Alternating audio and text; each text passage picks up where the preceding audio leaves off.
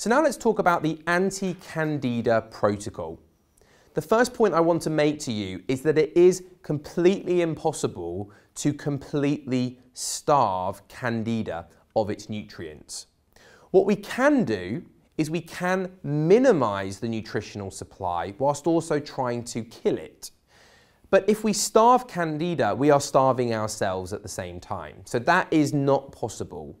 But what we want to do is limit the supply of nutrients to this fungus, and we are specifically limiting certain nutrients, certain foods that Candida would normally use for its own growth and energy.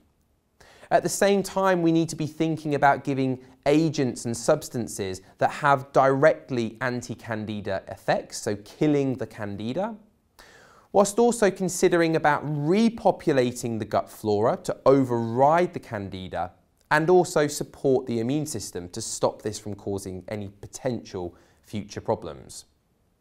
So first of all, the foods that you need to eliminate will be any simple, any refined carbohydrates.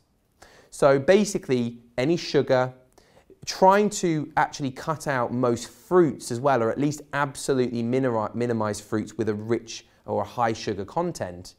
Alcohol as well, because most alcohols are packed with sugar, and also various grains. At the same time, you need to make sure that the patient has cut out dairy. Dairy contains a sugar called lactose. Lactose is a double sugar, so it's 2 sugar units joined together. And so this will feed Candida. Candida loves lactose. We also need to make sure that we eradicate any foods that have a high fungus or basically a high yeast or mold content, which includes things like cheeses, some alcohols, and also things like dried fruit and peanuts, which harbour lots of fungus. Instead, we want to incorporate green vegetables, prebiotic foods, so fermented foods, so bacteria rather than fungus. And if somebody's eating meat, it needs to be organic meat. At the same time, we can incorporate antifungal agents. Now, one of the best agents that I would recommend for Candida would be coconut oil. Now, coconut oil contains a substance known as caprylic acid. And caprylic acid is directly antifungal, so that will kill Candida. So coconut oil should be the main oil of choice, along with oregano oil. You can also use oregano on its own, but oregano oil is really a fantastic agent to break down the Candida. Oregano is actually one of the single best anti-parasitic agents that we have in nature around us. It doesn't matter whether it's a fungus or whether it's a different parasite, oregano is fantastic. So use oregano oil, and you can actually buy supplements of oregano oil as well.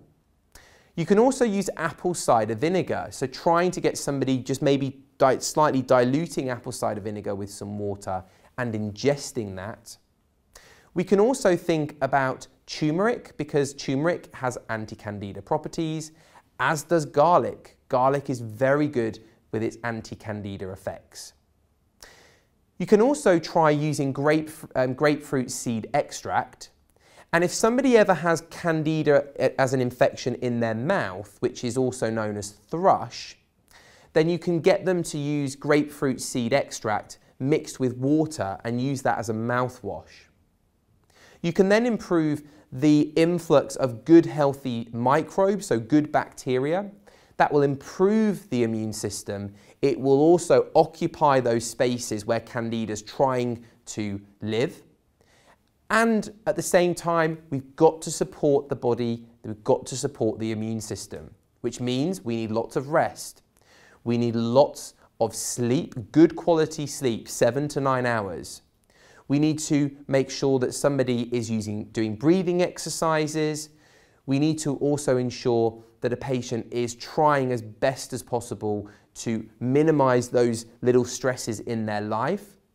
And then we can think about things like acupuncture. Acupuncture is fantastic for Candida.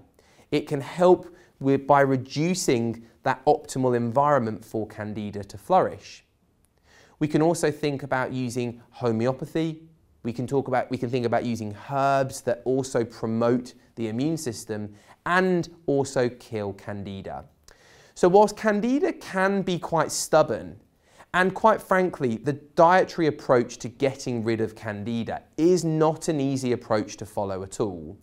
One bit of advice I would give you is that if you're advising somebody to follow an anti-Candida protocol, just tell them that in the first week or two, as their body is now changing their metabolism, they will probably feel very tired, very weak, or they may feel very weak anyway. And so it's just useful to educate that if they can just overcome that initial transition in metabolism, they will often then start to become quite accustomed. And in fact, a lot of the people I know that have gone on an anti-Candida protocol often keep many aspects of this beyond the full resolution of this condition. The last point I just want to mention is in terms of diagnosing Candida in the digestive tract, and specifically in the intestines. The single best way to do this is with a comprehensive stool analysis. That really is one of the best ways of picking this up. So again, this is when you might think about referring somebody on for more specific testing.